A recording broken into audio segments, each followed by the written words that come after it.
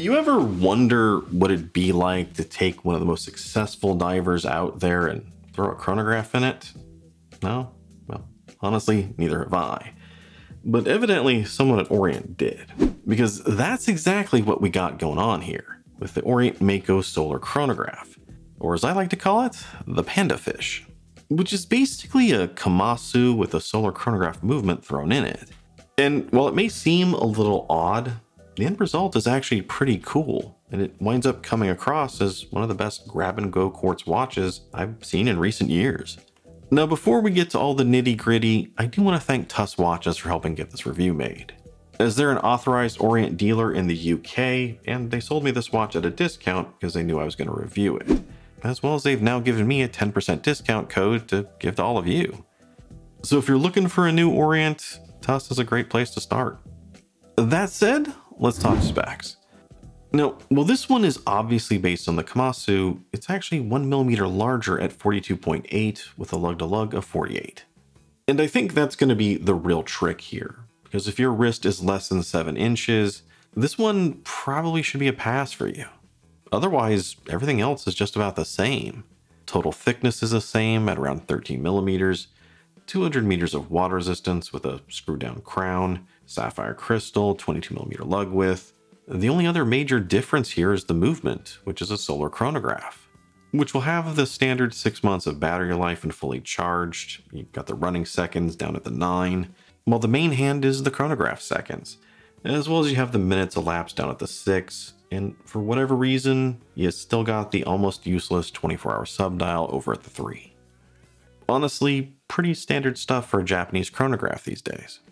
Now, despite the slightly larger size, I think this is still going to be a good one for a variety of people. The Kamasu case is fairly streamlined, so there's no extra bulk here on the edges. Plus, female end links on the bracelet, and when you put both of those together, I think it will wear fairly true to that size. And personally, I found it to be fairly comfortable on my 7¼ inch wrist. Maybe a little bit bigger than some of the watches I've been wearing recently, but not so big that I thought it was uncomfortable, and it's fairly balanced throughout the day. My only complaint is a standard one I have with Orient, as well as Seiko, and that'd be for a little bit more taper on the bracelet, which we'll talk more about later. Plus, I think it's important to point out that you never want a chronograph that's too small, so small that you can't actually read the subdials.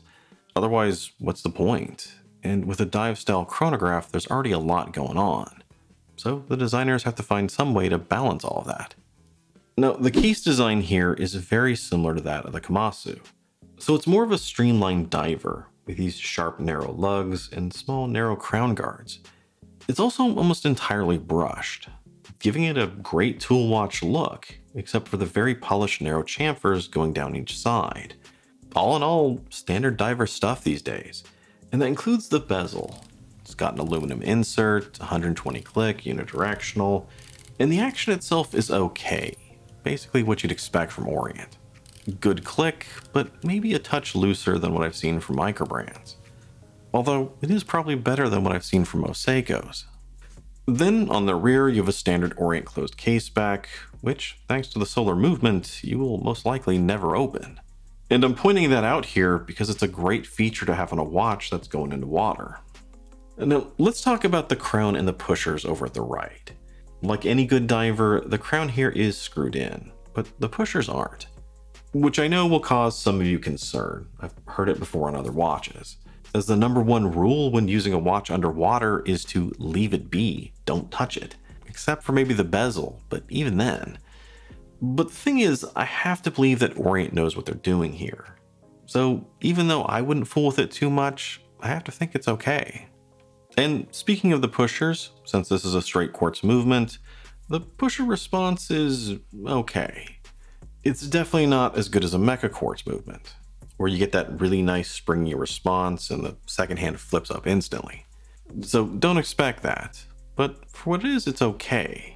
And the fact that there's no battery changes here, and I think that maybe this is more reliable than a mecha quartz, I think is a good trade-off.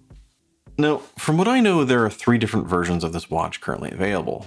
You got a black version, a Pepsi version, and a Panda. Which for me, the choice was clear. Panda all the way.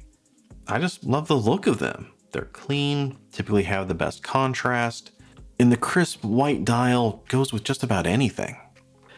And if you're wondering why I call this one the Panda Fish, well, the watch is based on the Kamasu, which means barracuda in Japanese. And barracuda's a fish, so Panda Fish, which I think sounded better than Pandacuda. Maybe. Anyway, as you can see, it's a great looking watch. Maybe one of the best looking Orients I've seen in a while. And if you're a Panda lover who's okay with the size, you'll be happy with this.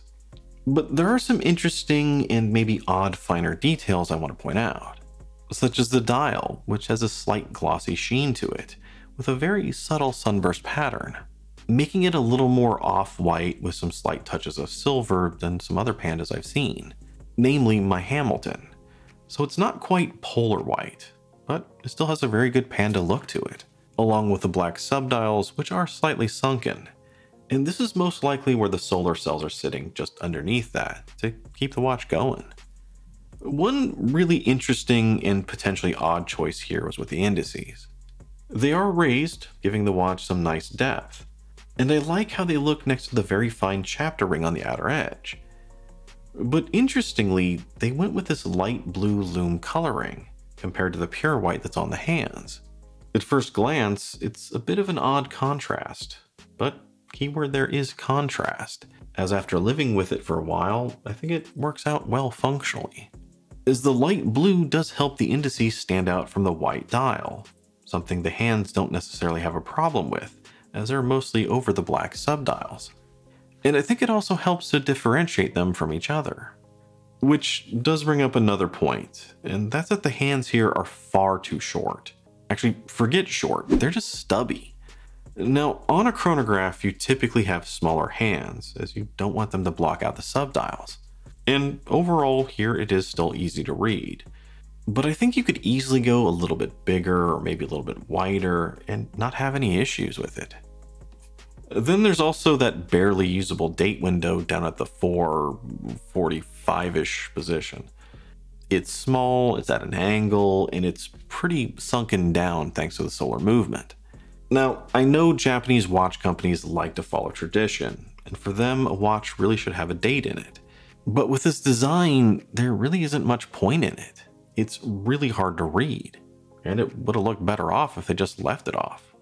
And before we move on, let's talk about the whole dive Hybridy Chrono thingy here, as this is the second one of these I've actually seen.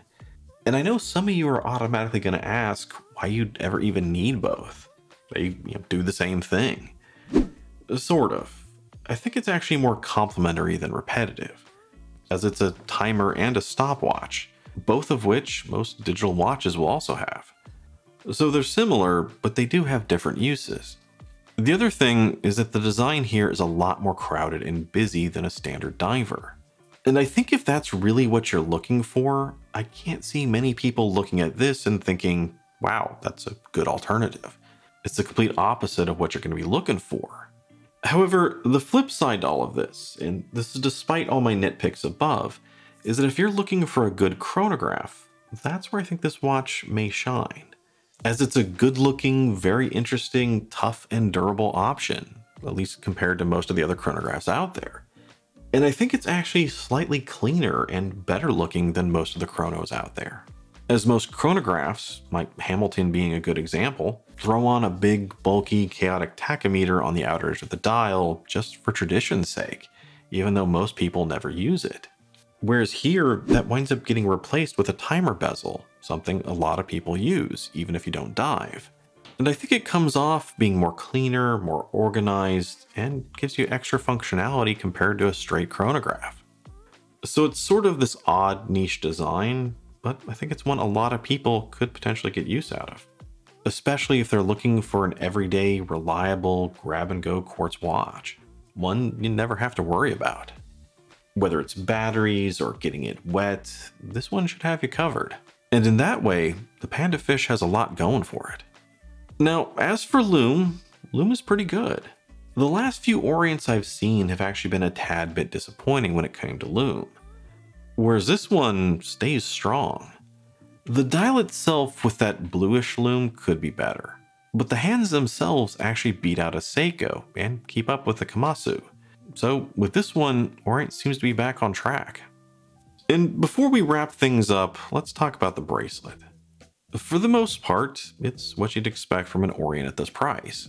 It's a standard tool watch design, with good solid links paired with a folded end link, as well as you have the pressed clasp here.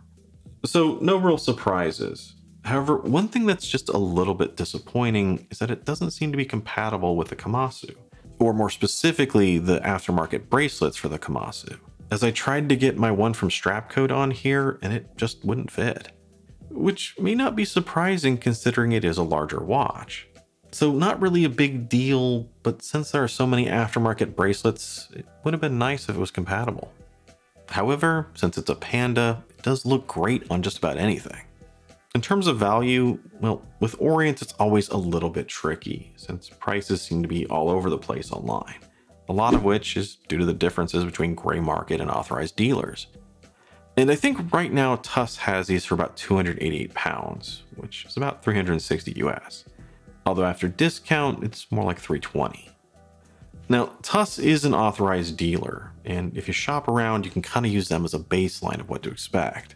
And I think right around that price point, this is a pretty good choice if you're looking for a solar chronograph. Citizen Eco Drives are going to be the obvious competition, and price-wise, this is around many of those. But here, I think the case and the bracelet, as well as the dial, are a little bit more nicer than those $300 Citizens I've seen. Not to mention, Orient has a more scratch-resistant sapphire here. So Citizen has a lot of great chronographs, but I'd probably go with the Orient here.